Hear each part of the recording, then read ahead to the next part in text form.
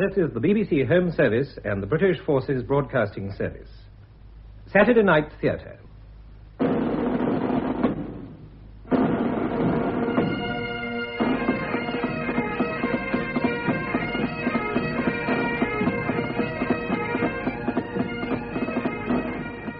We present David March, Rona Anderson and Gudrun Ure in Shadow of Murder, adapted from her novel by Charity Blackstock. Shadow of Murder.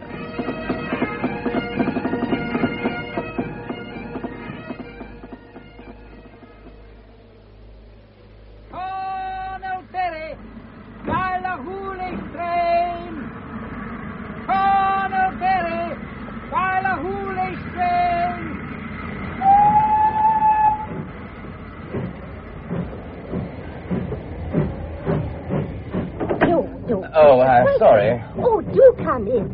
I was just saying to my little daughter how nice it would be to have someone to talk to, wasn't I, Kate? Yes. Oh, I assure you I wouldn't dream of disturbing you. I expect there are empty carriages. There's a corner seat for you. I shall be getting off at Ballahoonish. Ah, you'll be staying at the station hotel then? No, past Glencoe and the police assistants. Oh, damn. You'll have to dry your paper out before you can read it. I see. Do you mind if I smoke? Of course not. Perhaps your daughter... Oh, no, thank you. Kate never smokes, do you, darling? Such a dangerous habit. Besides, I think it's a wee bit unfeminine. So you're staying at the Three Sisters. That means we're practically neighbours. I'm Mrs. Stewart of Ettive Farm, and this is my bad little daughter, Kate. She looks such a cross-patch, but I think she's rather nice, though maybe I'm prejudiced. Oh, it's going to be marvellous having you so near. You must, of course, come to see us, Mr... Such a bleak place you've chosen for your holiday. But Mrs. Forbes is a nice little buddy, and I'm sure she'll do her best for you. There are only 2 other guests at the moment. You will be an artist, of course. No. If you insist on knowing, I'm a writer. Oh, but how thrilling. Kate, do you hear that? Yes, Mummy. Oh, she's such a reader, you know. Are you writing about the massacre? Oh, Mummy, you should... No, I'm not writing anything. I have just divorced my wife, Mrs. Stewart. I've heard if it interests you one hell of a time. And the reason I've chosen so bleak a place is that I don't want to see anyone or talk to anyone. Oh, you poor man. In that case, Mr... Oh, I'm afraid I didn't quite catch your name. I didn't give it you. Shawfield's the name. John Shawfield. Oh? Why, of course I remember now. You were married to Sylvia Court, the actress. It was in the papers, wasn't it? It was. Well, we'll just have to try and cheer you up, won't we, Katie? Well, you're being very quiet, darling.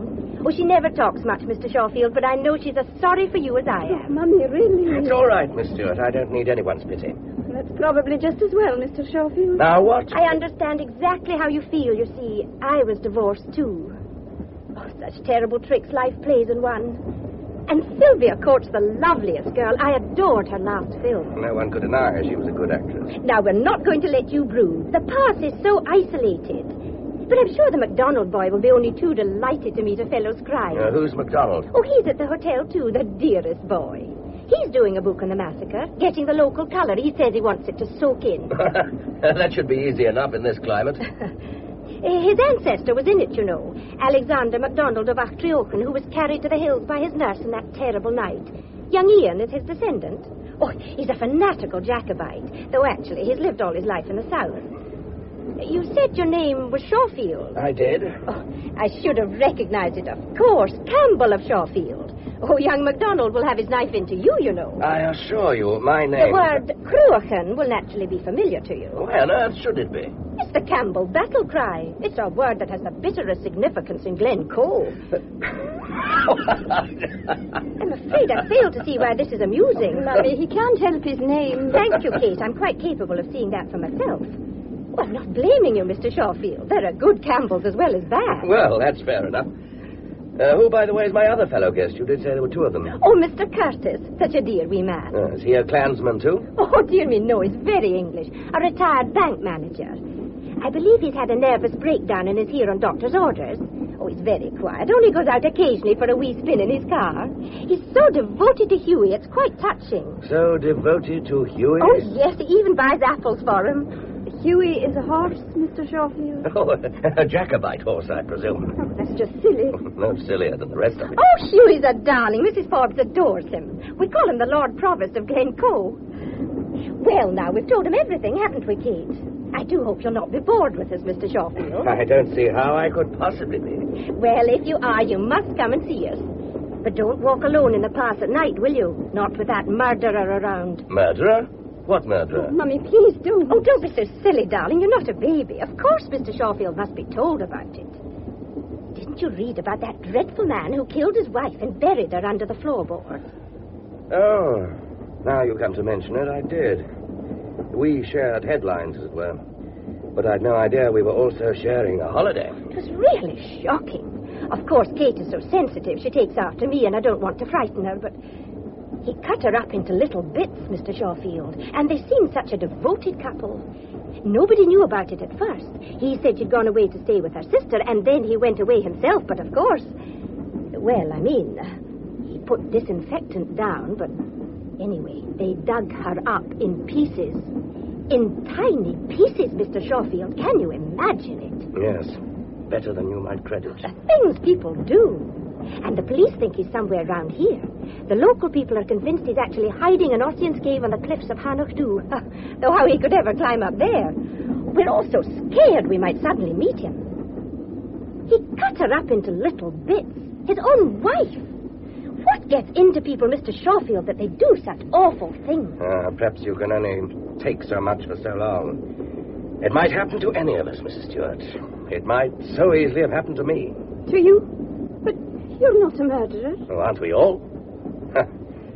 But you've no need to be afraid of him. His state is far worse than yours could ever be. If you met him, he'd do the running away. I'm sure we're here. There's a halt here, and we can get a lift the whole way home. Oh, if you just help me down with my baggage. Oh, yes, of course. That's it, thank you. Oh, goodbye, Mr. Campbell. We'll be seeing each other very soon, and then you can tell me all about your book. Oh, Kate, hold this for goodness sake. You know they don't stop here for more than a minute. Mummy, his name is not... Don't forget to call on us. Goodbye just now.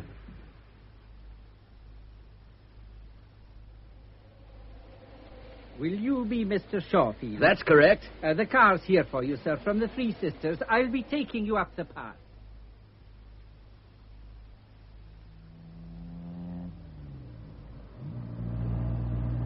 How far's the hotel now? Oh, it'll be half a mile. A mile, perhaps. Then stop, please. I'm going to walk it. Walk? It's a terrible night. Well, never mind. It suits my mood.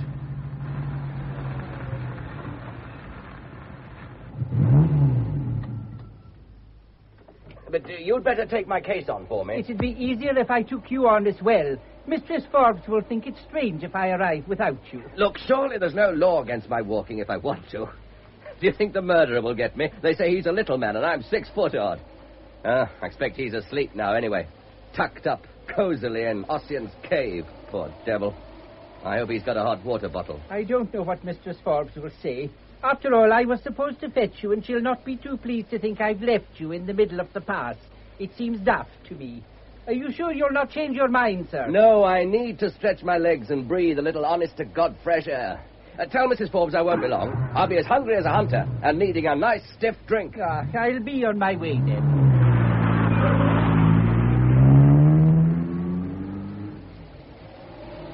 What a night for a massacre. What the devil's that? Who's there? Are you by any chance a Campbell? Cruachan! Oh, why? It's Huey. Oh, my boy, Huey. Afraid I've nothing for you, old boy. Hey, leave my raincoat alone, will you fat clot? You're bulging it up without my buttons. Oh, off you go, friend. It's too damn cold to stay gossiping here, and I haven't got as much flesh on me as you have. Next time, Huey, I'll have an apple for you. Good night, old boy. I've no doubt we'll be seeing a lot of each other.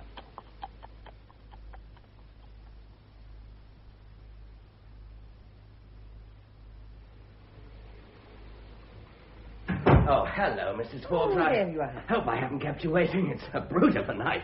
Oh, that dinner smells good. Well, I've kept it hot for you, Mr. Shawfield. Oh, this is one of your fellow guests, Mr. Curtis. How'd you do? Pleased to meet you. And this is Mr. MacDonald. How'd you do? Well, there are just the three of you. We are never full in the winter. Now, would you like a drink? Oh, very much indeed. Yes. Large whiskey, please. Perhaps you two gentlemen care to join me? Well, that's most kind. I don't usually indulge just after a meal, but a small port would be very enjoyable. Good. And you, sir? I haven't got the money to drink. I understand you write books, too. How does she do it? Oh, thank you, Mrs. Forbes. I need that. Cheers. Yes, Mr. MacDonald, I write books, too. I gather you're writing on the massacre. It's only fair to tell you my book has been commissioned and is due to come out soon. You've no need to worry. I'm no more interested in massacres than I am in murderers. I'm here for arrest. Not interested. But of course you would say that with your ancestry. Such a nice port. I do like a sweet port. Your very good health, Mr. Shorefield. Shorefield. As you say, Shorefield. Cheers, Mr. Curtis.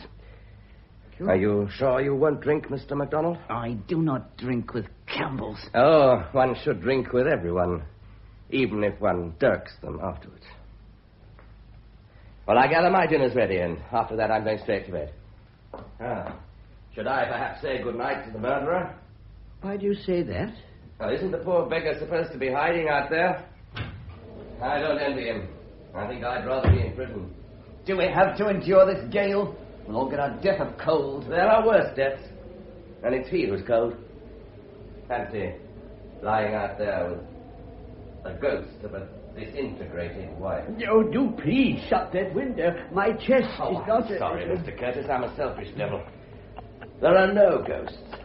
Only the old mate Hewitt patrolling the old military road. There. Well, I'll be off to my dinner now. Good night. I'll see you in the morning.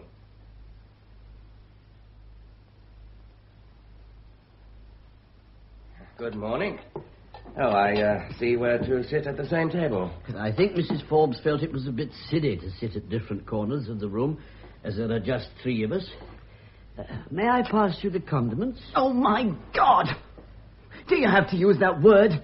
You'll be crooking your little finger next. I fear I do not have the advantages of your education, Mr. MacDonald.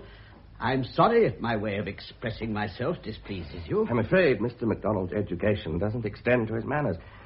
Pay no attention, Mr. Curtis, and I should like the condiments very much. This angry young man's simply showing off. I'm not staying here to be insulted. Well, well. So silly to sit at different corners of the room. Or is it? Oh, dear me, dear me. I'm afraid we'll have to ask his parents to remove that boy. Have you had a lot of this? Well, he's an artist, of course. I believe all artists are a little nervy. Now, forgive me, but that's just baloney. Why do you put up with it? I endeavor not to judge my fellow men. Only I do think animals are more agreeable than humans. By the way, Mr. Shorefield. Of course. My memory. I was just going to say that you can always use my car when you need it. You need never hesitate to ask. Oh, how kind of you. I'll probably take advantage of that one day. Well, you're very welcome. I always say it would be a sad world if we didn't help each other. Yes, I suppose it would. I gather you're a great friend of Huey's. Oh, we're the greatest friends. Such a human animal. And I fear he's a little greedy. The local farmers have to lock their guests against him at night.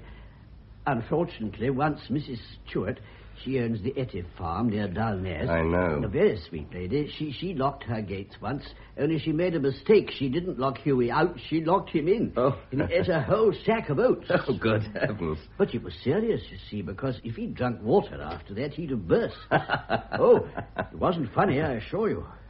Fortunately, the dear old chap couldn't find anything to drink. Well, why does Mrs. Forbes let him wander about like that? Oh, he likes his freedom. You know, Mr. Shorefield, I sometimes wonder if the soul of the MacDonald chieftain MacIan inhabits dear Huey's body. There's certainly plenty of room. Well, when one watches him walking the pass night after night, one really gets the impression he's still brooding on the massacre. If one only knew the thoughts in his wise old head. Apples, biscuits, oats, I should imagine. Oh, no. No, you don't understand. Oh, I'm sorry. I didn't mean to make fun of him. Well, I think I'll take my little constitutional. I've not been very well, you know. I've not been well at all. Well, it's bitterly cold out. And I need fresh air. I don't like being cooped up. I wonder if this coffee is still hot. Oh, yes. Oh, was that Mr. Curtis going out? Yes. He's braver than I am. I'm just going to sit by your lovely fire. I see old Huey's just outside. I bet he'd come in here if you gave him half a chance. Oh, him. He'll stay there in the hopes of an apple. Mr. Curtis always feeds him, so he's come to expect it. Oh, Kate feeds him, too, when she's over. Kate Stewart, you know, from Etith Farm. Oh, but of course you met her mother on the train. I did, indeed. Oh, well, she's a bit of a talker, but the lassie's a nice wee thing. Though I do wish she wasn't so much under her mother's thumb. Mrs. Stewart was a great beauty in her day, you know, and poor Katie gets depressed because she thinks she's so plain. Oh, she's got magnificent red hair. If she'd only do it properly. She's a capable lassie, anyway. It's a pity she's not in charge of the farm. I'm afraid they'll end by being evicted. Uh-huh. They never got the hay in at all last year, and 3 of their cattle starved to death. Mr. Curtis was very upset about it. But I mustn't stand here blithering. You'll be wanting to get on with your book. Oh, what is the subject, or shouldn't I ask? Oh, I just write novels. Oh, I do so like a good tale. I must read one of them. Oh, if you want something to read, there are some magazines and papers over there. And perhaps Mr. MacDonald would lend you something. He's a good boy, but very highly strung. He lets the massacre prey on his mind, as if it wasn't bad enough to have this terrible murderer so near us. Of course, I bolt the doors and windows every night. You better be careful you don't lock him in by mistake, like Huey and the Oats. Oh, my goodness me. Don't say things like that, Mr. Shawfield. This isn't really important, but has it struck you that one of us almost certainly has met the murderer? What do you mean? Our friend outside, Huey. Aye. Well, I must get on with my work.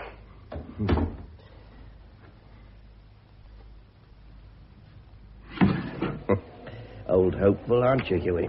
I've still nothing for you. What's the murderer like? Did he ever tell you why he murdered? So that's your considerable is it? But I'll tell you something you don't know. I nearly killed my own wife once. Only somehow I didn't quite make it. But he did. Lionel Merritt. That's his name. Married to Violet Merritt. They seemed a happy couple. They even had a cat. But no children. We had no children either. Sylvia wouldn't. Oh, am I boring you, Huey? This isn't really the stuff for a nice, respectable horse. You go for your walk. I think I'll do the same. Oh, I'm glad I caught you. I want to apologize. Apologize for what? To think that I tried to shut the poor creature up. What on earth are you talking about? Tell me, how are you describing him? Who? The little man from Surbiton. Oh, I can just see it. And to think that I, a fellow writer, did my best to spoil it for you. What a good thing Mrs. Forbes told me you write novels. I don't know if I'm following all this, but I gather I'm supposed to be putting Mr. Curtis in a book. Pass the condiments. Marvelous, marvelous. You seem to think my manners are worse than your own. Do you imagine I pull the strings to make a person dance for me? How dare you? You better get back to your thieving Highland reavers. Though God knows they probably chuck you into Loch Etty for the lousy little Southron that you are. I'm a Scot. Oh, where were you cradled, Sandy? In the corries of the Charing Cross Road? Of course, with your name, you don't dare believe I'm descended from MacDonald of Artrioch. The only pity is you ever descended at all. Oh, I'm going out for a walk. And I warn you, if you make fun of Mr. Curtis again, I'll throw the condiments in your face.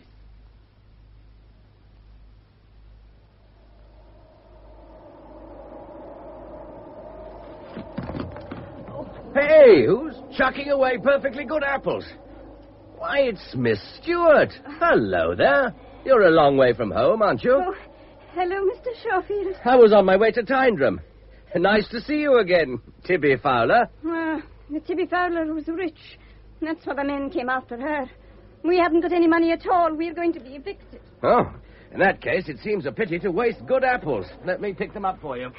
Mrs. Forbes promised me these. I biked up here with a message for her, then I dropped my bag. I see. Well, I suppose I'd better be getting along. Oh, why? I should be glad to talk to a civilized person. Since I've been here, nobody mentions anything but murder and the devil. Oh, when I was a little girl, I had to read the Bible to my grandfather, and he'd never allow me to mention the devil. So I had to read out things like the world, the flesh, and the word I'm not supposed to say. I should imagine there are a great many words that you're not supposed to say. Well, I don't know why you should think that. Why don't you sit down? Oh, is it too cold? We could go back to the hotel if you'd rather and have a drink. Oh, no. Why not? Well, Mummy wouldn't like it.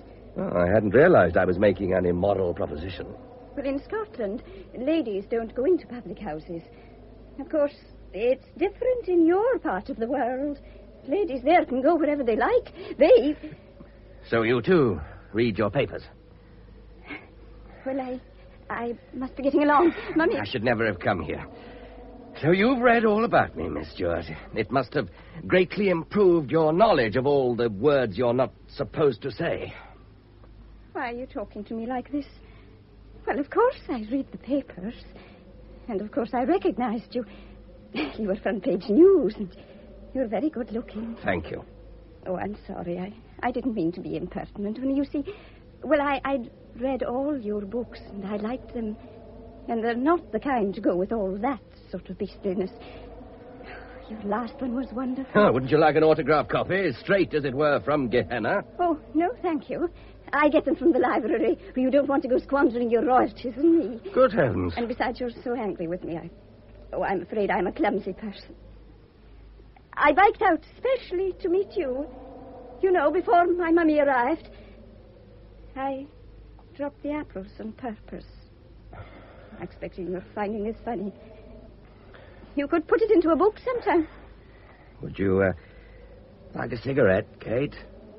No. Why not? After all, Mummy can't smell it from here. Oh, come on. Let me light it for you. I'm sorry I jumped down your throat like that. Of course you read the newspapers.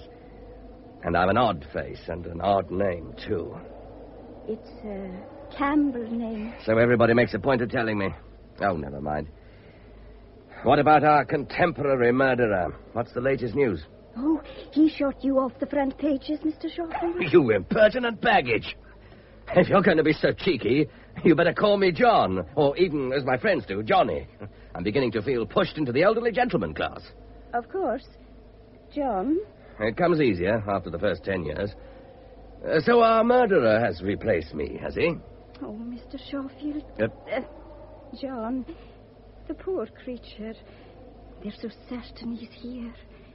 Do you think he can really be hiding in these hills? God help him if he is. Oh, to be on the run like that. I don't know how he can endure it. The pass of Glencoe is no place for a lonely, frightened man. Girl, I think you'd better come and have that drink with me. But what sort of a person can he be? A person like you and me, neither better nor worse, Kate.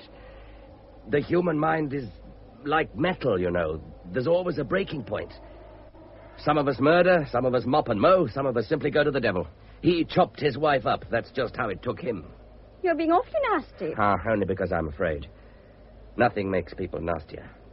That's why I was so rude to you just now. Oh, well, let's walk back. We'll freeze if we don't. I'll wheel your bike for you. Oh, and you better give me your bag, too. I can't have you dropping it again. Don't be silly. I wanted to talk to you, too. Why don't you have lunch with me? Well, there's nothing even John Knox could say against that.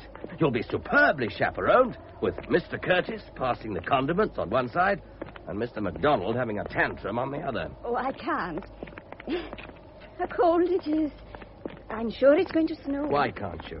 Mummy expects me to be back at the farm. Well, can't you ring somebody? Oh, there's no telephone around here. Mrs. Forbes has been trying to get one for ages. Oh, but it's so difficult to lay down the wires or whatever it is one does. Oh, that must be awkward when it snows. Oh, if it snows, you probably won't get out at all. Very jolly. What does one do about food? I hope we don't have to add an outbreak of cannibalism to everything else. You really have a horrid mind.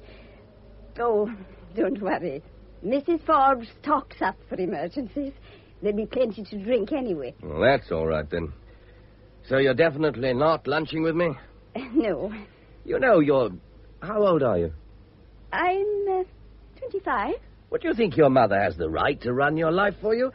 I'm not, after all... forgive my crudity, suggesting we go to bed together. All I want is for you to share with me the midday roast and 2 veg. Well, you're only asking me out of kindness. Oh. I hate people being kind to me. Oh, if you're going to talk like that, I've nothing more to say to you. Go back to Mummy, Kate, and tell her from me she's made a shocking mess of your upbringing.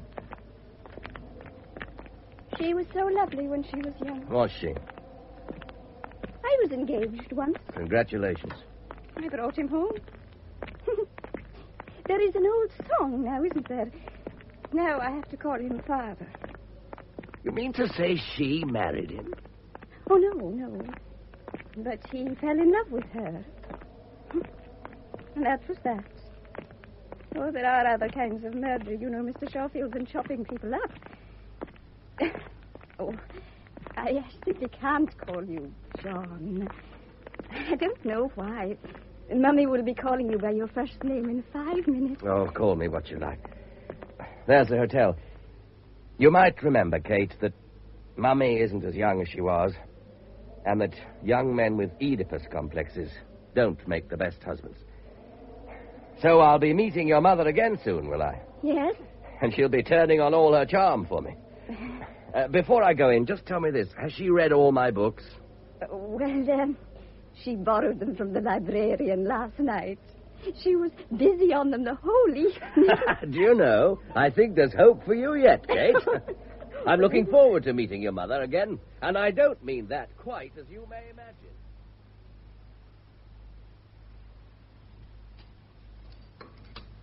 Oh, there's Mrs. Stewart asking for you, Mr. Shawfield. Oh. I did say you were all at dinner, but... Oh, I'm disturbing you, and Mr. Curtis just about to carve to you, isn't it a shame? Katie said you'd be eating, didn't you, Kate? And I just didn't listen. Now, you're just to go on eating, you poor hungry creatures, as if I wasn't here. I'll be away in a minute.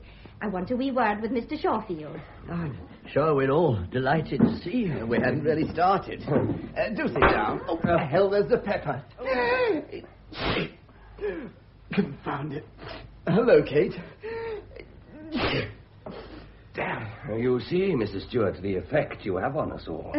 Hello, Kate. Hello, Mr. Shawfield. Oh, so we're back in square one, are we? I don't know what you mean. I just came to ask you to tea tomorrow afternoon, Mr. Shawfield.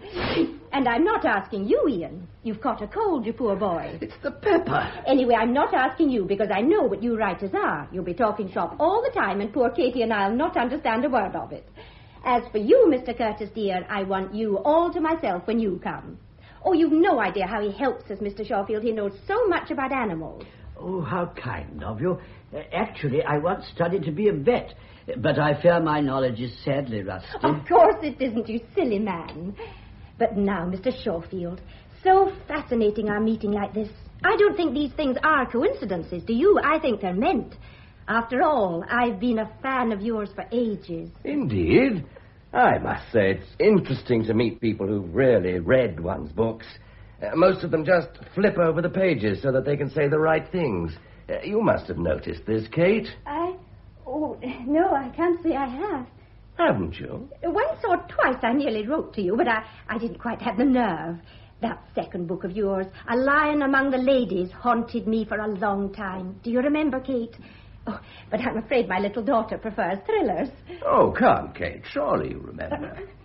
I didn't realize I was saying anything funny, Kate. Oh, of course not, Mummy. Oh, well, never mind. If you want to laugh at your poor old mother, why not? But now, Mr. Shawfield, you'll come tomorrow, won't you? I will indeed. I shall look forward to it. Well, then, that's settled. Oh, Mr. Curtis, dear, do go on with the carving. You all look so hungry. Well, if you're sure you don't mind... How clever of you to know how to carve. He's definitely here, you know. Oh, Mummy, please. The murderer, I mean. He's been seen in the glen, actually seen. Please don't let me disturb your meal, only I thought you'd like to know. I'm not hungry. They have a description of him, you know. Apparently, he's got a scar. A scar? Yes. Oh, it's so terrible. A creature like that is no better than a wild beast. Oh, he's mad, of course. No sane person could cut up his wife. Well, I've disturbed you more than enough. Come on, Kate, darling. We must tidy up our little home before the famous Mr. Shawfield sees it, mustn't we? Would you think me very forward if I called you John? It would be a privilege. I hope, Kate, you will do the same. It sounds so much more friendly. Oh, I don't think she'd dare. Kate is very shy, aren't you, darling? Well, we must go. Bye just now. Tomorrow at 4, Johnny. Goodbye. Bye. Oh, Mr. Curtis, anything wrong? I'm sorry. I'm afraid I'm not feeling very well. Oh, can I do anything? No, I'll go upstairs and rest a little. That woman's a damn show-off. Is she? Oh, you wait till tomorrow. You'll get a magnificent tea and you'll see your books in the case at the far end. Not near enough to be obtrusive, but where you can't miss them. She did the same to me. Best of luck to her. Oh, you would say that. I'm going to tell you something. Every time you tell me something, you create an earthquake. What is it now? I've decided I'm going to marry her daughter. Oh, have you informed Kate of your decision? It's none of your business. I don't know why I'm telling you any of this. For all I know, you might be this murderer. I could say the same of you. You've got that kind of face. Is there a murderer's face? As it happens, my wife, my ex-wife, is very much alive. If you knew what you looked like when you said that. One day you'll do a murder yourself. Perhaps I will. You better be careful, MacDonald. There are other victims than wives. What was this you were saying about marrying the girl? Oh, Kate. I think it's time she settled down. I need someone to look after me. She'll never have a name in lights, but she's a good girl. I fancy she'd marry anyone to get away from that mother of hers. I don't think she'd be any better off with you. What the hell do you mean by that? I'd give her my name and a home. She'd have married status. That's all women ever want. She'd be very well off with me. After all, let's face it, she's pretty plain. We can't all look like Sylvia Court, can we? I warn you, if you hit me, I'll summons you. Oh, for pity's sake, I was merely going to light a cigarette. But I do find it a bit distasteful that you should speak like this of your prospective wife. After all, she's a person in her own right.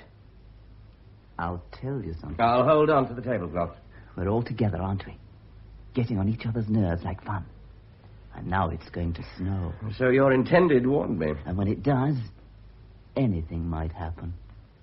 Anything. How jolly. The murderer will have to come out for one thing. He'd freeze to death in Ossian's cave. And the Glen's a queer place, you know. Ghosts aren't the only kind of haunting. And you, being what you are... What the hell am I? I'm going to show you something. Wait a minute. Oh, what now? Look. How do you like that, Mr. Shawfield? What's the point of all this drama? All right, it's a pistol. Am I to take this as a challenge to a duel or something? I see you handle it as to the manner born. It looks very old. 300 years old. A real Highland pistol. They call it over and under because one barrel is laid over the other. There's only one lock and hammer required because the second barrel can be turned round by hand. Here, after the first has been fired. It's a nice job. I should go easy with it if I were you. It's loaded, both barrels. Do you mean to tell me that you leave a loaded weapon lying around like that in a drawer which isn't even locked? This thing would go off at the slightest pressure. You must be out of your mind. It's mine. I do what I like with it. I'm not being dictated to by you. For all you write bestsellers. Oh, damn my bestsellers. Anyone would think they were a crime. Mr. Curtis, are you feeling better? What's that? Oh, it's all right. We've decided to use swords instead. This is something that has killed. It has indeed. Ask Mr. Shawfield. Oh, do please put it away. I can't bear to look at it. It's wicked. It's done murder. Put it away, you imbecile. Oh, all right. Nowadays, they laugh at killing. I fear we've lost all sense of decency. We even sacrifice animals in the name of science. I don't like having a weapon lying about the house. It puts ideas into people's heads. It's all right, sir. Don't distress yourself. MacDonald isn't going to leave it here. I am. Why shouldn't I? I tell you what we're going to do, MacDonald. We're going to take a nice walk together. I think we both need some fresh air. I don't need any fresh air. Oh, yes, you do, before it snows. We're going to leave you in peace, Mr. Curtis. You can take a nice little nap.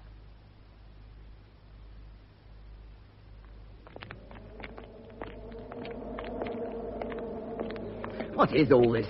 I don't want to walk with you. Well, you are walking with me. Serves you right for baiting that poor little creature. It's a pity you don't mind your own business. Okay. Oh, God, it's cold. Can't you smell the snow? Ah, that poor devil. This is no place for a murderer on the run. Tell me about the massacre, MacDonald. I'm in the mood. Wasn't it this kind of weather when it happened?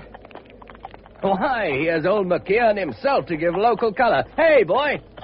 Ah, it appears he's not feeling sociable. A revolting slob of an animal. He ought to be sent to the knacker's yard. Would you murder your own clansman? What about my history lesson? I'm beginning to believe you know nothing about the massacre at all. I know it by heart. So should you, Mr. Shawfield. I wonder you can face the ghosts, you murderer. There are other ghosts. There's Violet, for instance. Don't forget Violet. And you call me mad. Who the blazes is Violet? Is she somebody here? She is a little dispersed, but she's here all right. She's here. Oh, I don't know what you're talking about. But I'll tell you of ghosts. The Master of Stair. You have heard of him. He ordered the massacre. I hope the soldiers will not trouble the government with prisoners. That's what he said. He wanted them killed. Women, children, and all. A little dispersed. Her hands here, her feet there. I wonder if he sees her still on the slopes of Anachdub. It was down these slopes that they fled, naked and screaming in a blizzard. The sky was red with their cottages going up in flames. They shot the old man from behind. They stripped his wife and tore the rings from her fingers with their teeth. It was bloody murder. This was bloody murder, too. When it was all over, the Campbells played a tune on their pipes from Loch Leven Shore. The Glen is mine. That's what the tune was called. The MacDonalds were dead. There was nothing left of them. There was nothing much left of Violet either. Poor Violet. It might so easily have been poor Sylvia. I nearly throttled her once. Only... well, I didn't. If I had, it would be me in Ossian's cave. Perhaps it might be even now. Well, now you know all about it.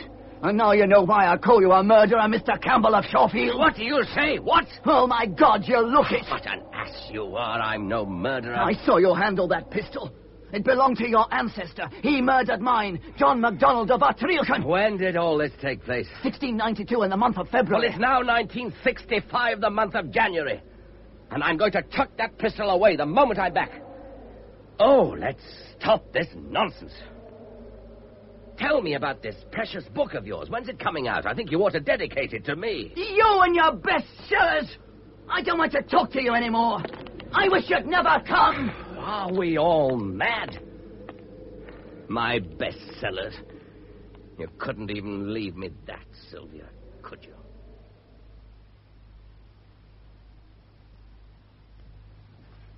Well, now, I hope you had a nice walk, Mr. Shawfield. Oh, are you looking for something in that drawer? There's nothing there. It's empty. Yes, it's empty. Oh, is anything wrong? You look quite strange. No, nothing's wrong. Well, you must give me some idea of my route. Tomorrow I go to Ettyth Farm.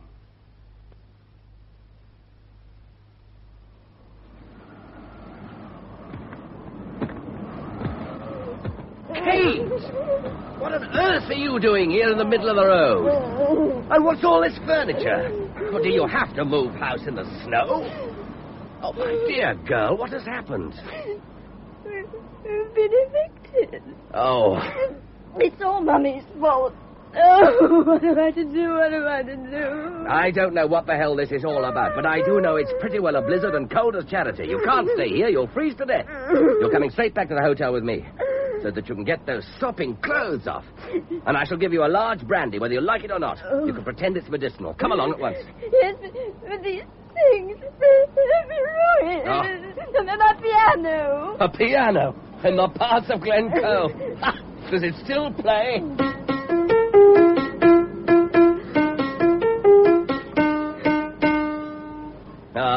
Never mind. Clandiarmid's dead, and Clandonald, too. Girl, are you coming or aren't you? I can't just leave everything here. You can and you will. Mummy will be dreadfully upset. Well, I'm dreadfully upset, too. There was I, dreaming of hot scones and a blazing fire. The next time you ask a poor London chap to tea, you might plan the weather better. Oh, Kate, come on, for pity's sake. You're the most idiotic, pig-headed girl I've ever met. I trouble you not to speak to me like that, Mr. Shawfield. Ah. Oh, really? Mr. Shawfield! Mr. Shawfield! Put me down this instant. I won't be casted around like a baby. In a moment, I'll sling you over my shoulders like a sack of potatoes. In fact, if you go on like this, Miss Stewart, I shall smack you, which will be very undignified, and create a certain amount of tension at our future meeting. There is not the least need to shout at me, Mr. Shawfield. I do not like it. I am quite prepared to go to the hotel if you kindly put me down like This instant. It's a pleasure, Miss Stewart. Do ask me again, won't you? You must both have tea with me sometime in Ossian's cave. Oh, that's better. Here, I'll take that case. Now, for God's sake, walk as fast as you can. This is as bad as the night of the massacre. Oh, it was worse than this. Anyway, the massacre is something I should prefer to forget. It's nothing to do with me. Only I must admit, MacDonald has quite a gift for evoking the past. His book should be really impressive. Oh, he doesn't really write at all, you know. What? Oh. Now, look, I'm not being familiar. I'm only holding you to warm you a little. Oh, I don't My mind. poor lamb, you're frozen. Oh, perhaps I should have slapped you after all, as a remedial measure. Oh, well, I don't think that you should speak to me like that. I am 25, you know. Oh, I'm sorry. What were you saying about MacDonald? Oh, well, I thought you knew. He means to write the book, of course, but he'll never really get down to it. He's a failure, you know, like me. Like you? Oh, yes. He's always making a mess of things, even as a school teacher. That's what he is, you know. Oh, he's really quite nice under all the nonsense. He wants to marry me. He thinks I'd look after him while he writes.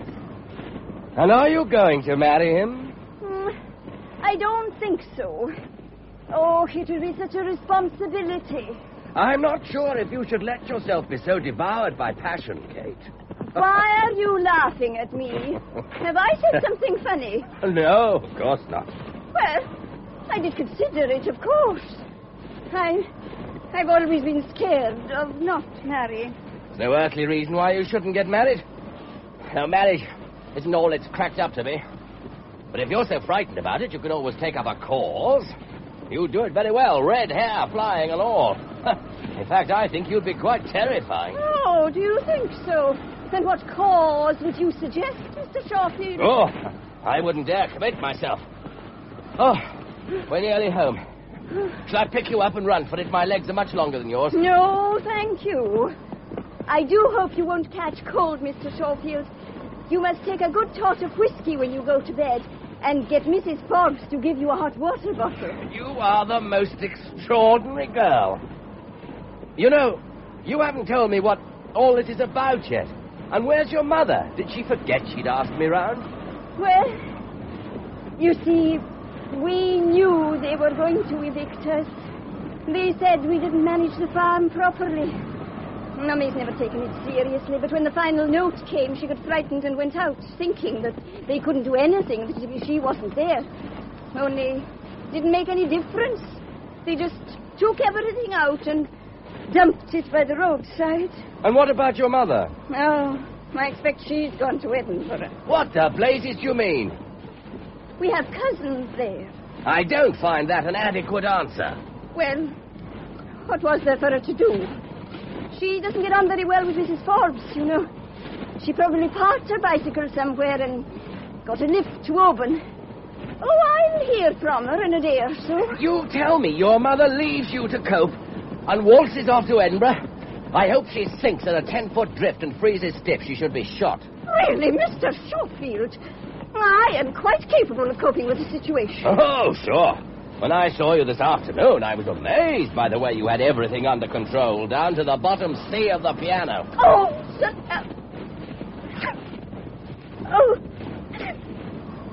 oh, there was such a lovely tea for you two. Beautiful cake. I made it myself, Mr. Shawfield. Oh, Mr. Shawfield, put me down. Put me, I won't have I'm it. not putting you down. I'm getting you back as soon as I can.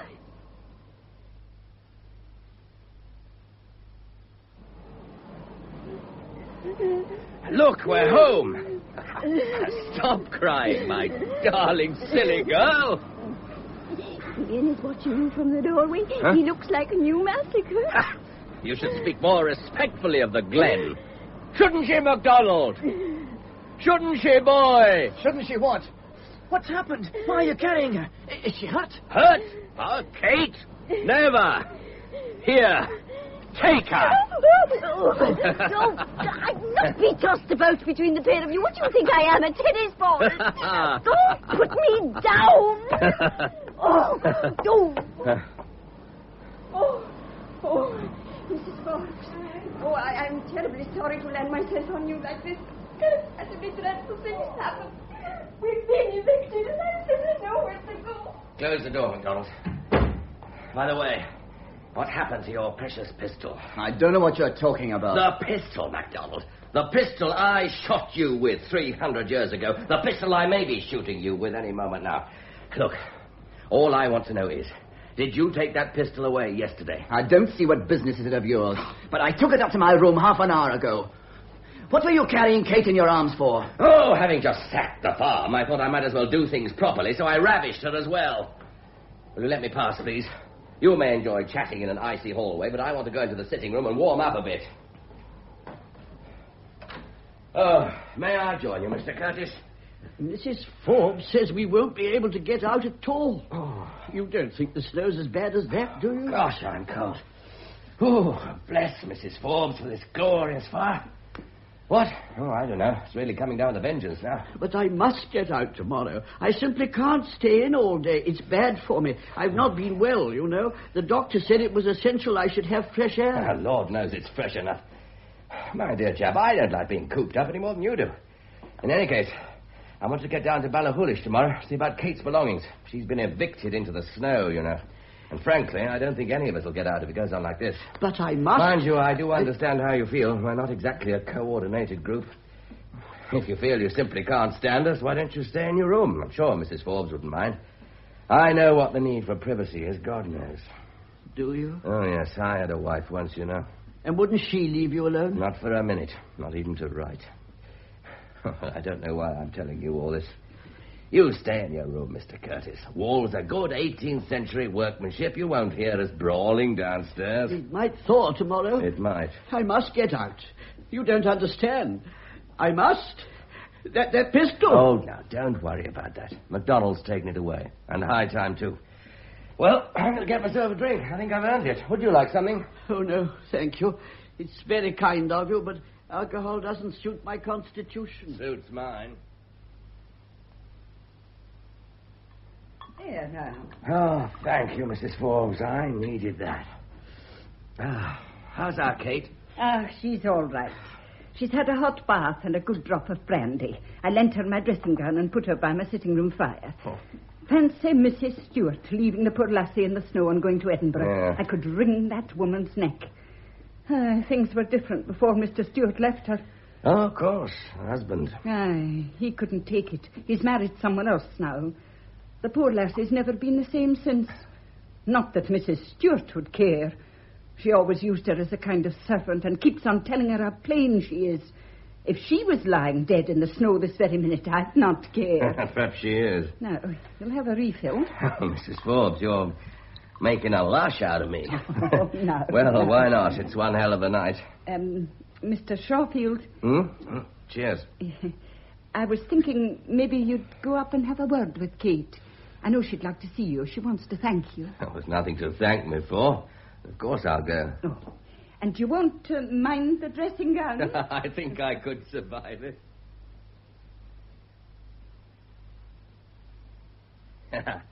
I was warned about your dressing gown, Kate. You look rather sweet in it, actually. Well, just a bit on the large side. How are you feeling?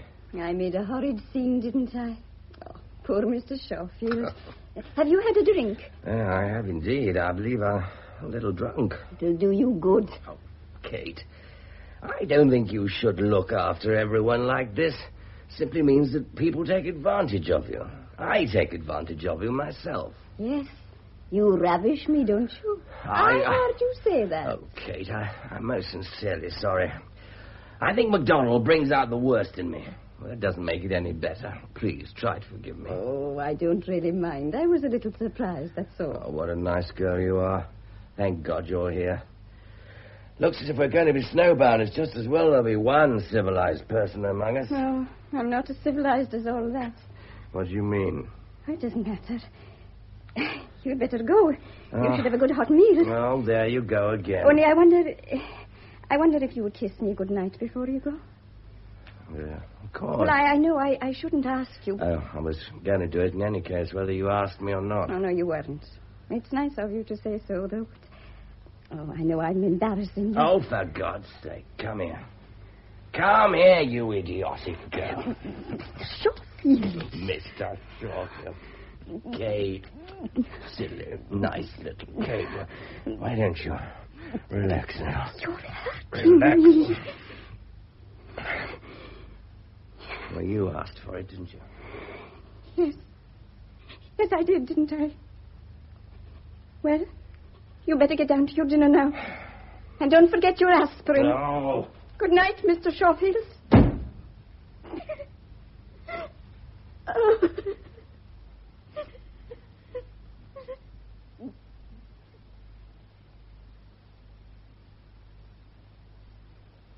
Well, you'll not be going far this morning, gentlemen.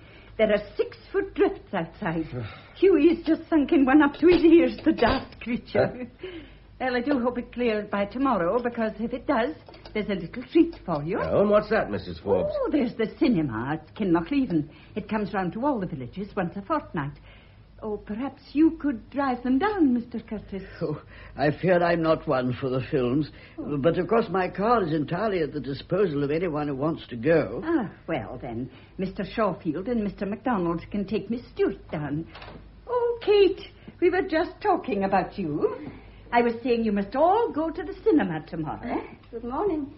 Well, yes, I should like that. No, I've no time for such things. I've my book to get on with. Besides, I don't want to be intruding. Oh? And what makes you say that, Ian? Yes, what makes you say that, Ian? It's a very interesting remark. We should all be delighted to hear your explanation. It's falling very heavily. It's really quite blinding. One can only hope, can't one? Well, just clear away the breakfast things. I'll help you, Mrs. No, Fox. no, dear. No, you just rest a while. Well, one can only hope, can't one? I wouldn't want to spoil your fun. It's a case of two's company, no doubt. I don't like playing gooseberry. Perhaps you would care to enlarge on these odd statements. I really believe it's not quite so heavy. I know your kind. I've read the newspapers, too. I know all about you and your precious wife. And now you honour us with your presence, the dashing Mr. Shawfield. And naturally you make a pass at any girl you see. Your sword would seduce your own grandmother given half an opportunity. Right. Please, Mr. Shawfield. I'll deal with this. Now, what is the matter with you, Ian? Mr. Shawfield's never made a pass at me. He was going to hit me. Well, I'm not surprised. I think you ought to apologize. You better hold your hand out, MacDonald. Or should I call you Ian? You are being silly too, Mr. Shawfield. Really, I've no patience with either of you. Oh, I can see when I'm not wanted. Looks as if you and I'll be going to the cinema alone. Well, that'll be very nice. I keep thinking of the murderer. So do I. It's as if he's forcing his thoughts on us, making us all think of dreadful things. Yes. We're all ordinary people, aren't we? Ian's really quite sensible when you get him on his own. And, well, Mr. Curtis is just a nice, respectable little man who probably goes to work every day in a bowler hat with a rolled umbrella. That should certainly liven up the city. Ah, you're laughing at me again. You should be glad. It means you're exercising my demons for me. Of course, you're perfectly right, as you always are. It is frightening, my darling. And we are all behaving like lunatics.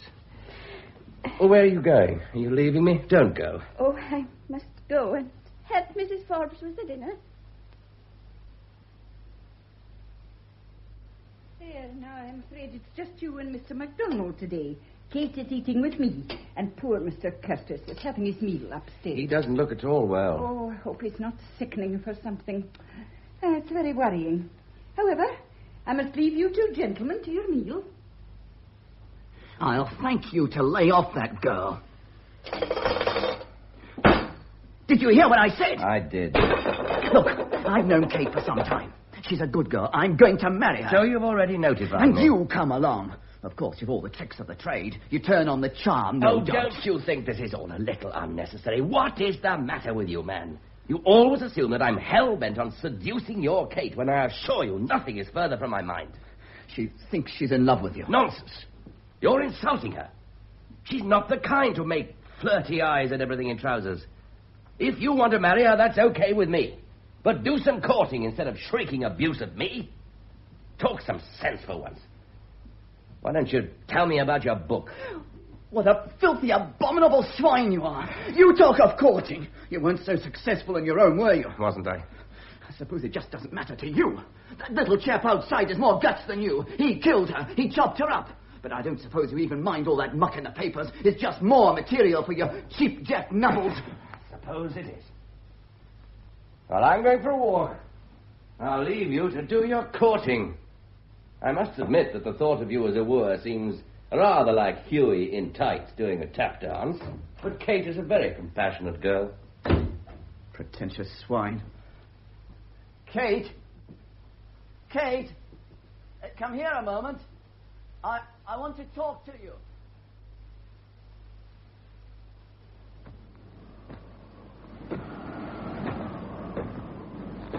I thought you were up in your room, Mr. Curtis. I really don't think you ought to be out in this weather. I know it stopped snowing, but it's bitterly cold. Yes, I'm well wrapped up. Are you looking for something, sir? Why should I be? Oh, I'm sorry. I thought you were ferreting around with your stick. But of course, it's a damn silly question. You couldn't find a house in all this snow. I'm just taking a little constitutional. Hardly the weather for it. I wonder if they've caught the murderer yet. Well, of course not. Of course? With half the Shire looking for him? Actually, I've developed a theory about him. And what is that? I don't think he's shut out at all. I think he's shut in. And the best of luck to him, poor devil. Oh, was that Huey over there? No. You looked over your shoulder. I saw him wandering about a few minutes ago. I wish you wouldn't keep on asking me questions. I beg your pardon. I didn't mean to... Well, it's really very irritating. It worries me.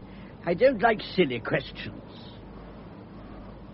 I do hope it's a nice, jolly film tomorrow. I'm sure Miss Stewart will enjoy it. She's such a charming lady, I always think. Yes, she is, isn't she? She's kind. It's a quality one doesn't often meet in the modern generation. I've often watched her with Huey. I always feel the way people behave with animals is very revealing. I can't abide cruelty to animals. Shouldn't you come in now, sir? I'm sure Mrs. Forbes has a good fire waiting for us. Do stop bothering me. I like the fresh air, I tell you. All right. I don't. Not when it's as fresh as this. I'm going back to the lounge.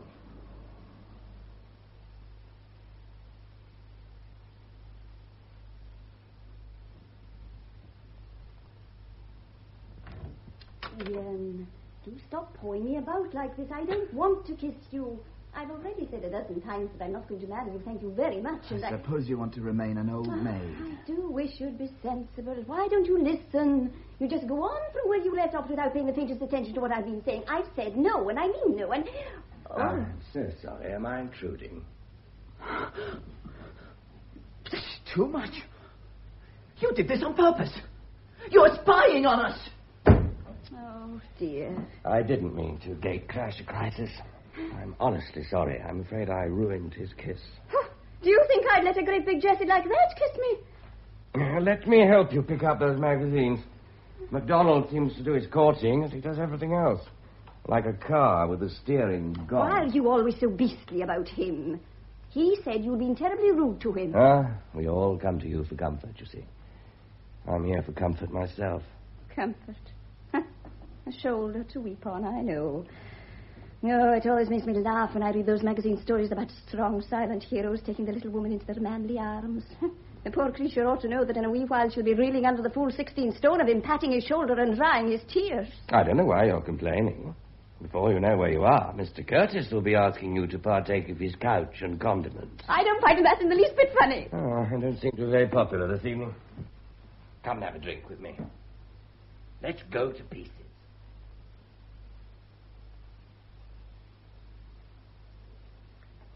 Well, Tippy, see you drink your whiskey like a good Scots girl.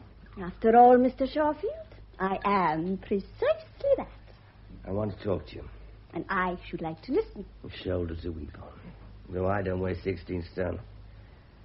I want to kiss you. No. Why not? Just no. Tell me about it instead.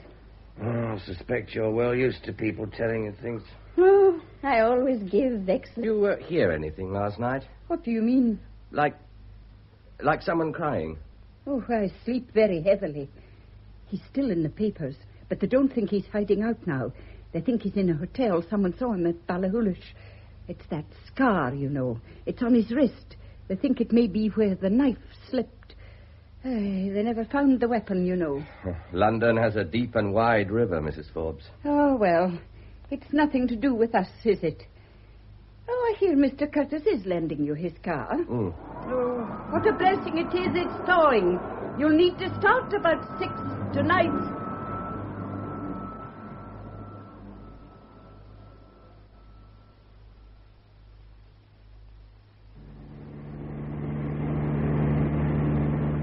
How pretty you look, Kate. You should always use lipstick. Mrs. Forbes lent it to me. I hope I've not put on too much. Mummy would be very cross with me. No comment. Let the old lady enjoy herself in Edinburgh. We're going to enjoy our cinema. You look really nice. I like the hairstyle, too. Thank you, Mr. Shawfield. Kate.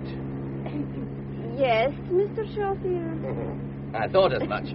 This is deliberate impertinence. All right, my girl. Either you call me by my proper name or I turn this car around, go back to the hotel, carry you up to bed, and go to the pictures on my own. Well, would you like to put it to the test? No, John. I should think so. What's happened? I just want to celebrate this unprecedented occasion. John, please. Okay. And you're not being fair. Now, why must you spoil a nice evening? For pity's sake, I was only going to give you a nice, friendly kiss. Kate. Oh! Damn! Oh, now, what is it? Oh, you've hurt yourself. Your wrist's bleeding. The hell does he keep down the car seat? Looks like a razor blade. Oh, now, I'll bind it for you. It's not a deep cut. It'll stop bleeding in a moment. No, it's nothing. Don't fuss me. I'm sorry I made such an ass of myself. Will you just try to forget it? Your guardian angel is obviously trained in commando tactics. Accept my apologies, please. Are you sure you feel all right? I'm fine. Why not? After all, I now share the same distinguishing mark as the murderer. Well, where do we go from here? I don't know the way to Kinloch, do you? Straight on, and then to the right.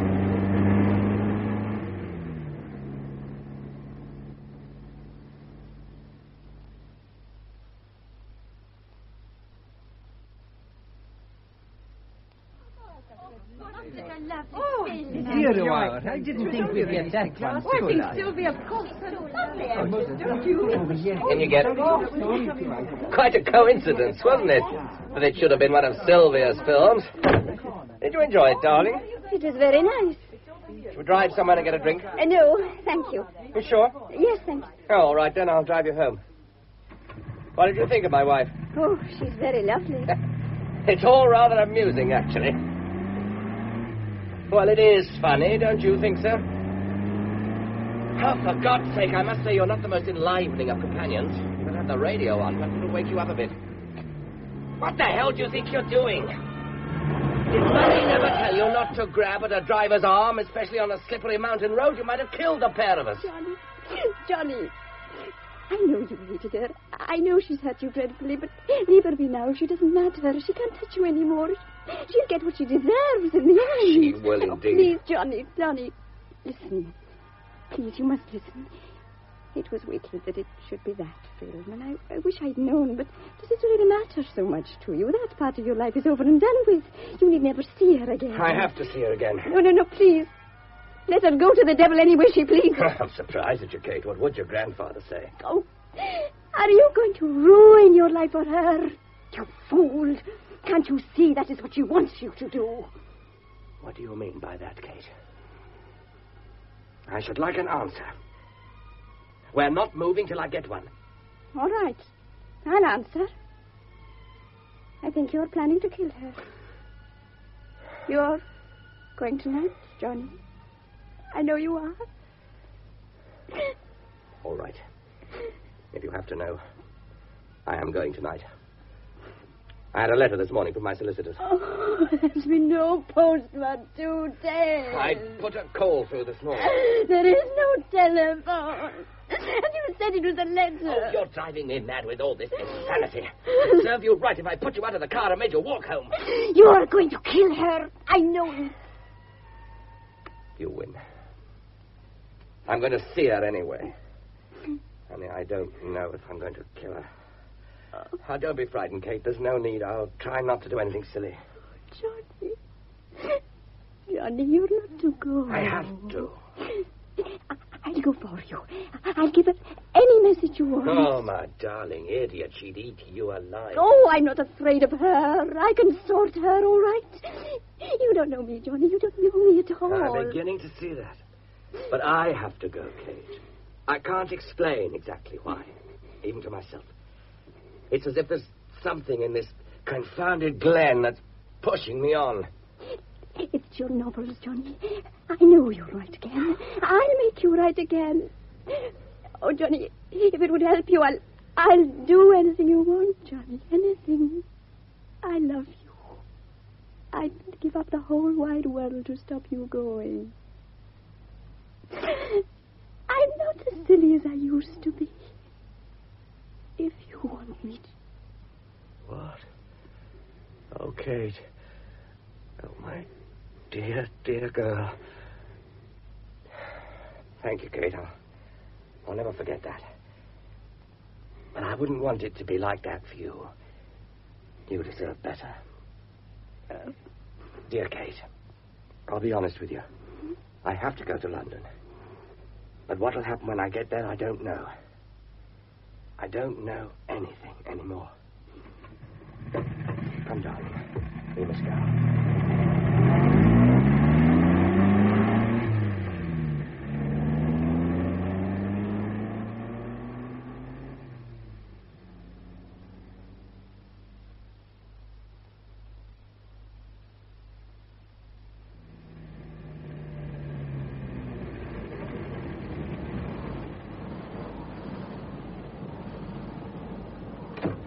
Long after midnight, we'll have the elders of the kirk talking.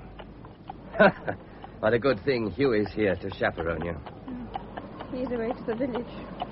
Goodbye, Kate. I'll leave Mr. Curtis's car out for the night. Snow's melting fast. It won't come to any harm. Johnny! Johnny, there must be an end to it. Even here in Glencoe. I could do far more for you than she could. She can only destroy. Why won't you trust me? Oh, not that. I do trust you. And it's not that. Goodbye, Kate. I'll be waiting for you when you come back.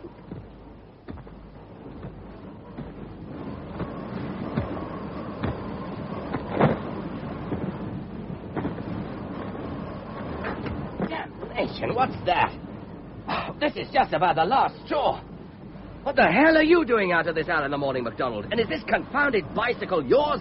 Left, presumably, to trip me up? I've been waiting for you. Oh, go back to bed, you confounded idiot, and take your bike with you. Oh, no, you don't get away with it like that. You murderous Campbell. Look here, MacDonald. I've had just as much as I can take. Let me tell you once and for all that I am not a Campbell. I never was a Campbell. And I'm never, thank God, likely to be a Campbell. Of course. Seducing a nice girl like that means nothing to you. And what do you mean by that? The cinema ended at 10:30. It didn't take you 2 hours to drive back, did it? Oh, will you get out of my road? I've got to get to Ballachulish. You neurotic little moonshiner, you're mad. You've got Campbells on the brain. You're not going to get away with this. I heard her go to her room and cry her heart out for what you'd done to her. She was still crying when I left. Oh, but you wouldn't care. You just take what you want and the hell with it. You're muddling up your times a bit, aren't you? I am not one of your wenching gallants of 3 centuries. What's that in your pocket? Put that away, you idiot. You want to commit a murder? It's a hair trigger. Oh, for God's sake, you are mad. Don't you like my pistol, Schofield? Perhaps you prefer to be at the other end of it. Put that down! Get up, you damn fool. Well, you don't expect me to help you, do you? I must say, I never thought I'd owe my life to a bicycle. I'll take that pistol from you, thank you very much. So both barrels have been fired. Oh, stop that stupid noise, you infernal lunatic. Whose bicycle is this? Mrs. Stewart's. I might have guessed. So the murderer was locked in after all. Come on. Get up, you nutcase. You're going to help me. I want to shove away some of this snow. I can't. If you don't, I'll bury you in it, so help me. Oh, come on, man. Pull yourself together.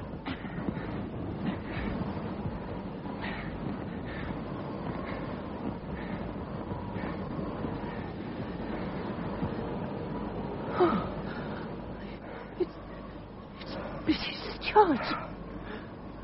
I told you not to leave lethal weapons about. Come along, we better get back.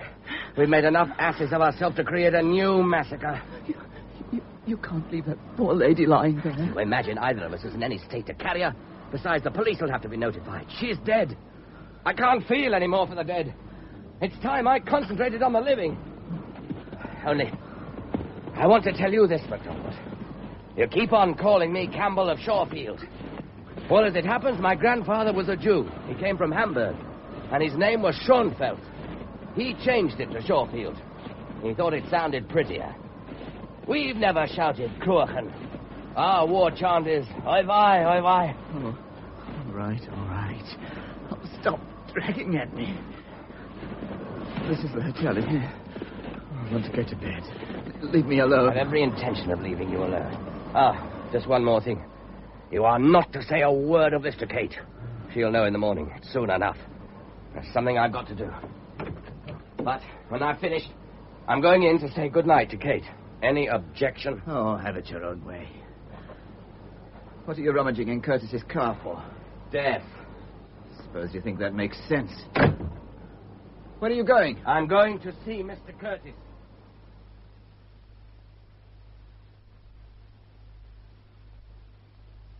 What you want? I have two things to show you, Mr. Curtis.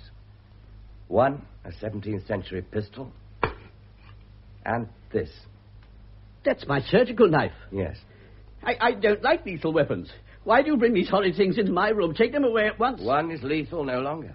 Both barrels have been fired. Why did you have to kill Mrs. Stewart? I suppose you couldn't find her body in the snow. I wondered what you were looking for all the time. She was well buried. You wouldn't have found her till the thaw. But it's all up, you know. And what do you mean by that? Oh, for pity's sake, man, of course it's all up. The police will be here tomorrow. They have your description. Even if this hadn't happened, it would only have been a question of time.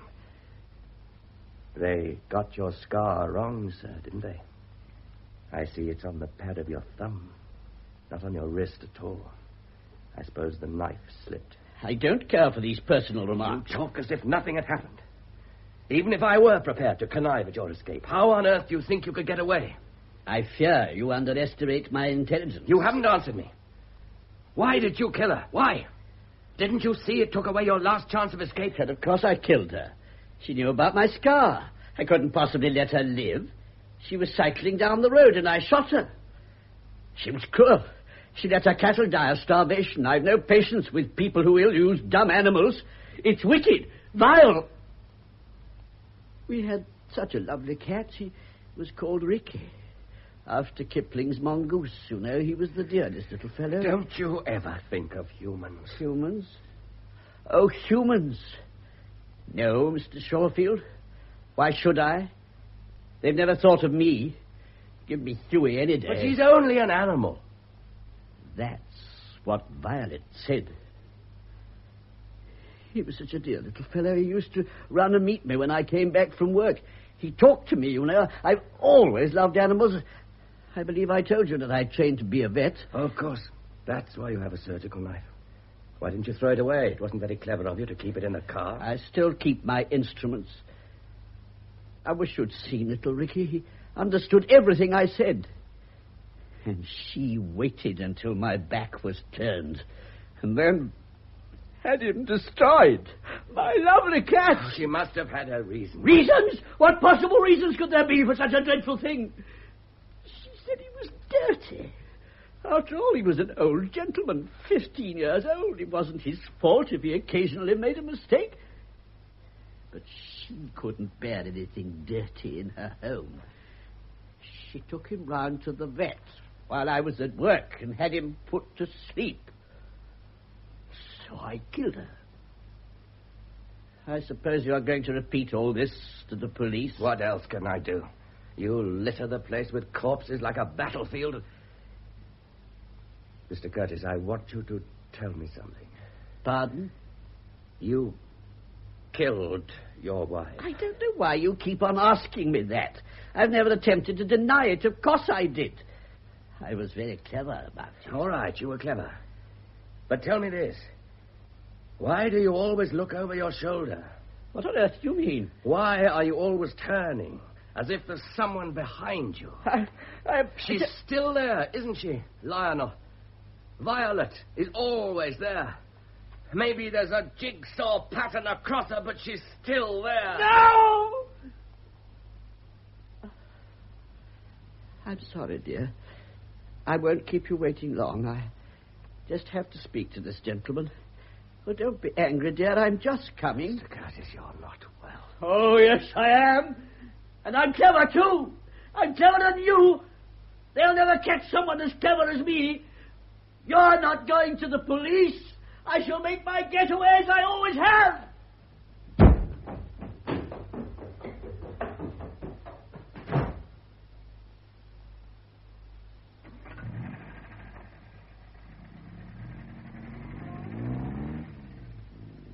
I suppose you're going to see Kate now. Yes. The only person I could bear to talk to. I don't really mind. I'm leaving here. I'm going back to teaching. That sounds about the most sensible thing I've ever heard you say. I can do my book in my spare time. Yeah, expect you can. What's the matter with Curtis? I saw him tearing down the stairs just now, as if all the devils in hell were after him. I imagine they were. I'm not driving fast, dear. Yes, dear, I did signal I was going right. Of course, dear. Just as you say, dear. And after all, dear, we have to get away, don't we? Huey! Oh, do go away! There's a good old chap! Huey! I can't stop here! What am I going to do? Huey! Huey! Ah!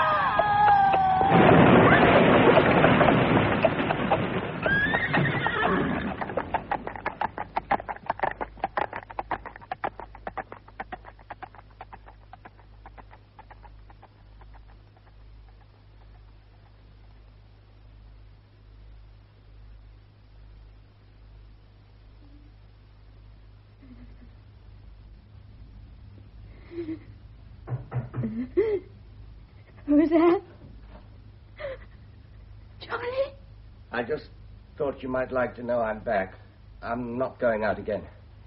You needn't worry anymore, Kate. Oh, my darling, my poor darling. You've been crying yourself sick. Oh, don't cry anymore.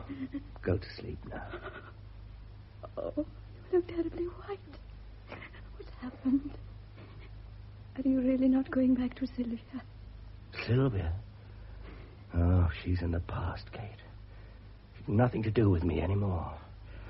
I should have had the sense to know it a long time ago. Oh, my dear darling, you're worth a dozen of her.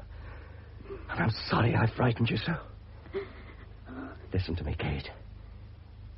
The shadow of murder is gone. And we're alive. We're going to stay alive and be happy. And, oh, my darling Kate, I love you very much.